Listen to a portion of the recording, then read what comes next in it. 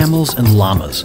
So different and living on different continents, yet able to breed together and produce young.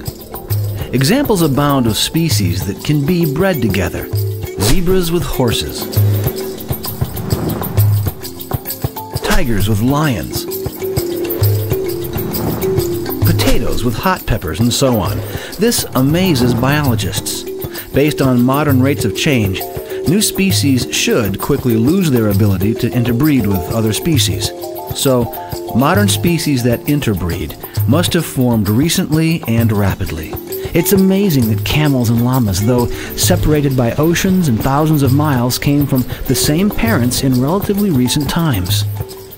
So how could such major changes have arisen so rapidly? This is a mystery to biologists because they don't see such widespread rapid change today. And they don't know of any natural process that can create the biological information necessary for such changes. The biblical account of creation may provide the answer to this mystery. Breeders have long known that domesticated plants and animals possess a huge reserve of information that can produce a stunning variety of shapes and functions. Most modern dogs, for example, came from just a handful of breeds in the 1600s. And these dogs have a wide range of features that suit them for a wide variety of environments, from sledding at the poles to hunting in the desert. And none of that variety was put there by humans.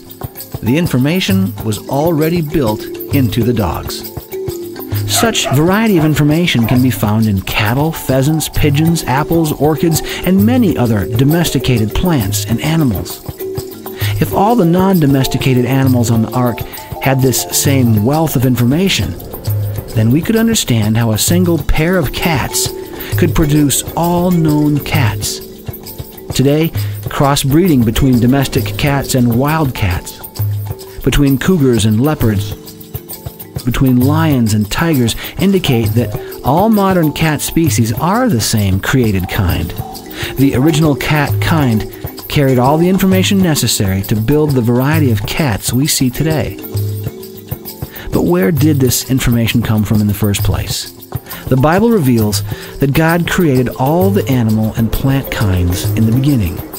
And we're now learning that God placed a huge amount of information within each created kind, allowing them to diversify into the myriad of plants and animals we see today. The information was there, all there, right from the start. This is not evolution from a lower form of life.